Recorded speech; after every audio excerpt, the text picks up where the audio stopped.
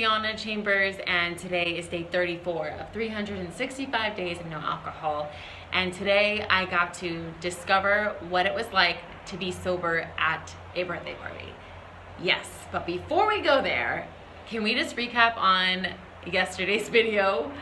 It's you know, super high profile, just kidding. But I will tell you a little bit about it tomorrow. Did you see the whole strap thing? That was really funny, and I had to do a little recap slash rewind really quick because I was just like tripping when I recorded that video yesterday. I had just done an audition, I had a long day, and I was just like very enthusiastic, a little probably delirious, short on sleep. But I just thought I would rewind. If you thought that was funny, let me know. I want to know below.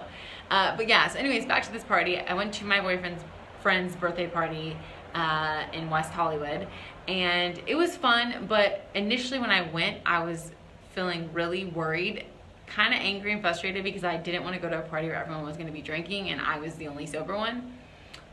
If you remember from my video yesterday, I also did go to a party that night, and there was a lot of drinking, but a lot of people were not drunk, so I didn't really notice the difference of not drinking. But at this party, from day 34, there was a big difference because literally like 9 out of 10 people were either tipsy or drunk. Like most people had been drinking. So I was one sober person of many, probably in the top 3%, I would say, of sober people at that party.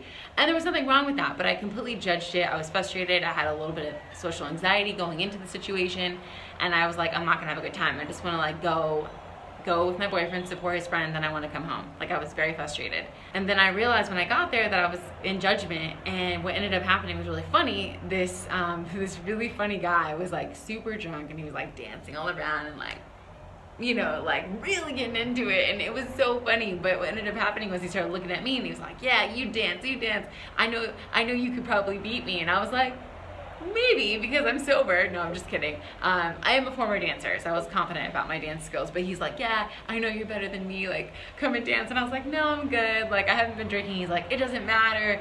And there's this moment where I was like, yeah, it doesn't matter. Why do I have to drink to dance? Why do I have to drink to have a good time? And ironically, we started having this like serious conversation, and he's a very successful guy in the movie industry on the finance side, and he's just very successful, very accomplished. And it was funny because the judgment that I was placing on everyone else around me wasn't true. Like, just because people were drinking doesn't mean that they can't have articulate, intelligent conversations. In fact, when I used to drink, I had conversations like that all the time. So it was funny now being on the other side that I was slightly judging, and when I noticed it and shifted out of it, like, I had a great experience. And I'm gonna go to parties in the future where people are drinking over the next, 10.5 months.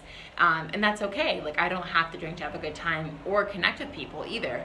And it was just a great lesson to learn. I went from anger and frustration to contentment, just enjoying where I was at. I didn't have like an amazing time, but I didn't have a bad time. And I went for a brief time with my boyfriend, and then when we were ready to go, we left. Whereas before, when I would drink, I would like turn up and be there way too long and be unhappy the next day. You know how that goes, #hangover.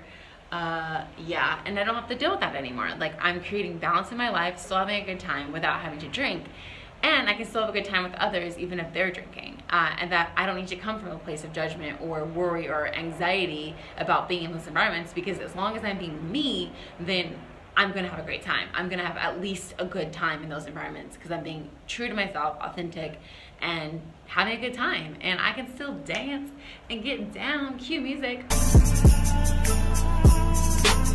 without drinking.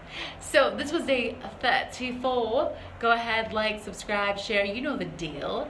And I'll see you guys tomorrow. This is 365 days of no alcohol. I'm Deanna Chambers. See you then. Bye.